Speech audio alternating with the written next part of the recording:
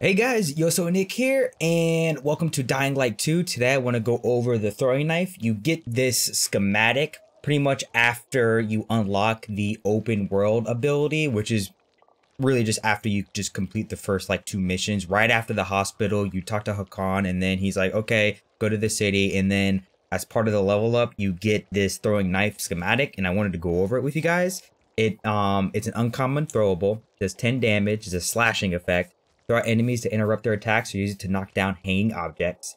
The hit reaction is light, the damage is 10, and the you can craft 2 at a time, and you need scraps and rags. So those are some pretty common crafts. I'm going to make a couple here, and I want to show you guys kind of the use of them.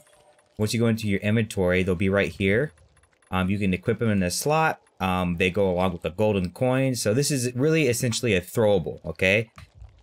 So you exit out, and then if you see at the bottom left of my screen, you can kind of scroll up and down, and then you can change what you have.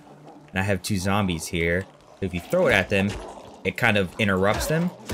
So while they're trying to fight you, you can always throw it at them and kind of stagger them.